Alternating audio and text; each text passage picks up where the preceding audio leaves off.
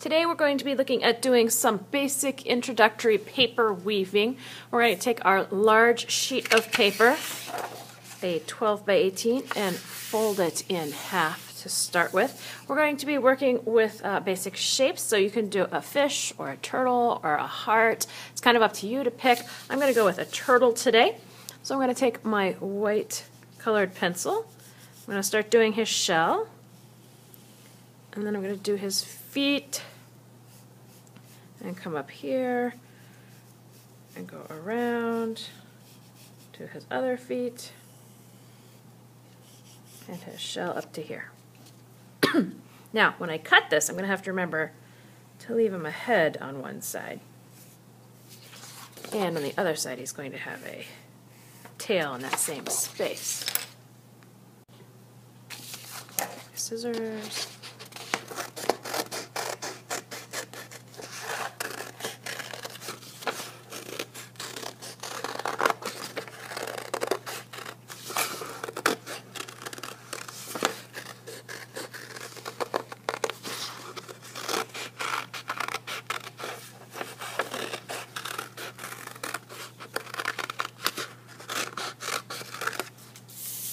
Scraps out of the way, and then when I open it up, it's kind of long and skinny. He looks the same on both ends, so I need to make this one look more like a tail on this side. I'm making a little point here.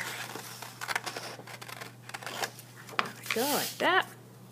He is kind of a long, skinny turtle, but that's okay. I'm going to fold him back together because for the next part we have to add the stripes in here that we're going to cut to help with our weaving. Now the easiest way to do this next part is to take a ruler and put it pretty straight on the side of your turtle, like this. And you're just going to draw a line. And then I'm going to line up this edge of the ruler to that line that I just drew. I'm going to draw another line on the other side. I'm going to keep moving my ruler and lining it up.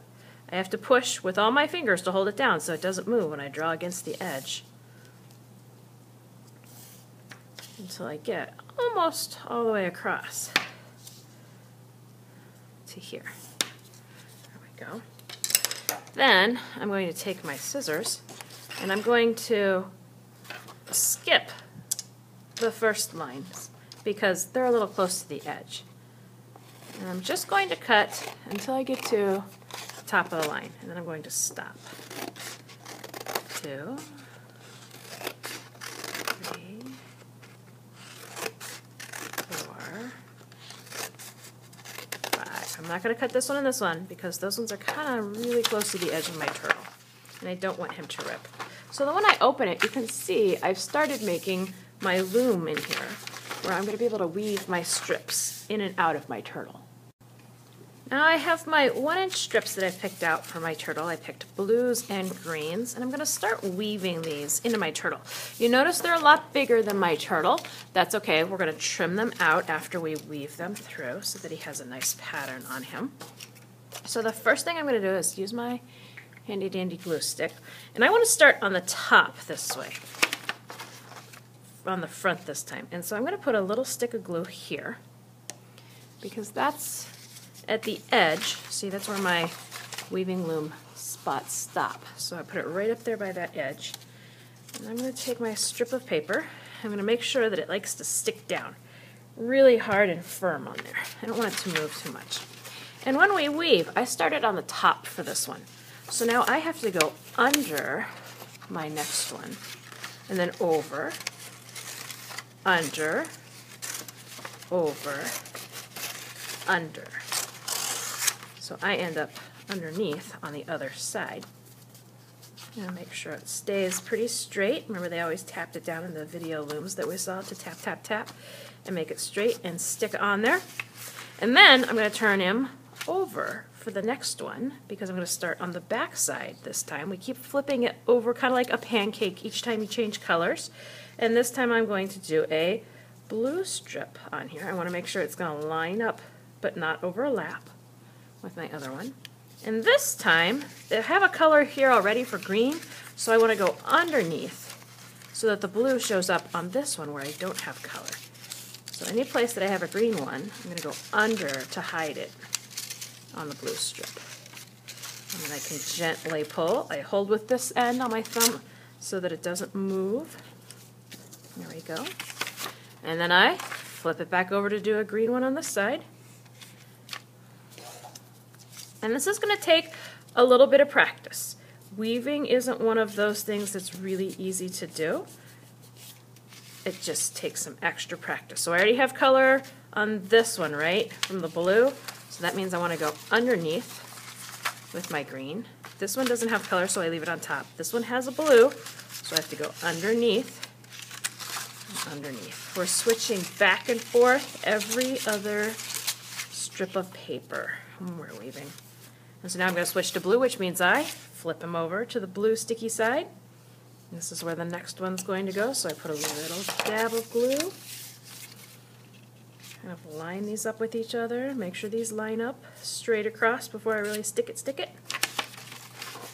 And then it needs color here, but I already have green, so I'm going to skip that one, hide it underneath.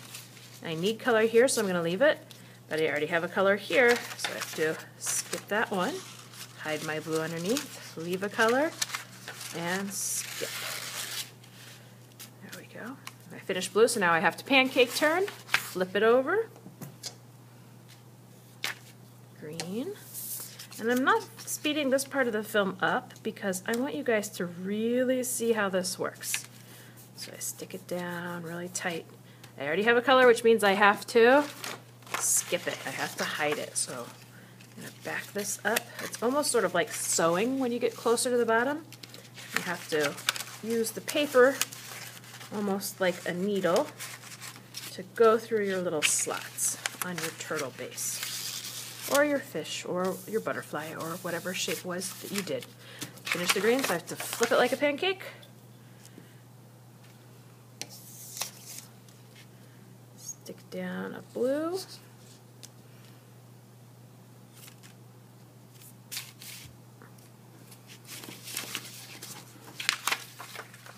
And when you get to your last row, it is going to be a lot tighter. So you might even have to pull it through a lot more like a sewing needle now. On the other side, like that. And then keep tucking it in and out.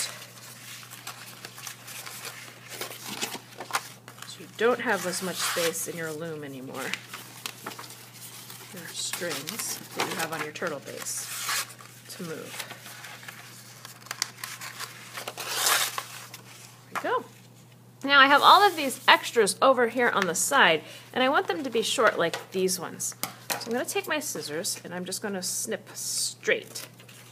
Straight little snip along the edges. There. And flip it over on the back. Snip. Snip. Snip. Move those out of the way. And of course we can't just leave them hanging there. It'll be all flappy and get caught on stuff. So I do a little bit of glue stick underneath each one.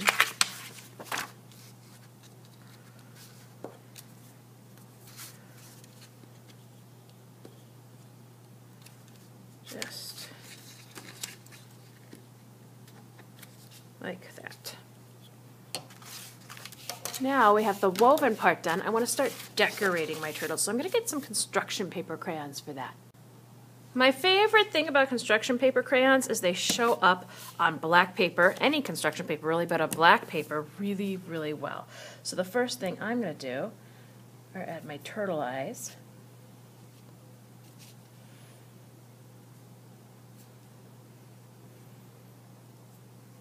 You can use whatever colors you want, and you can kind of decorate however you want on your particular project. So let's speed up the rest of my decorating.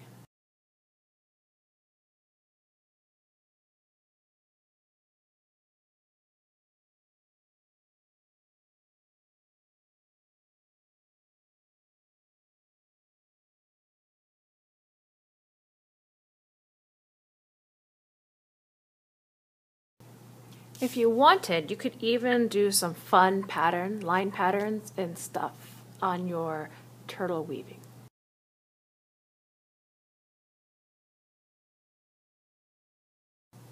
Great job on your weaving. You can go ahead and display those out in the hall or on your refrigerator at home. Have a great day.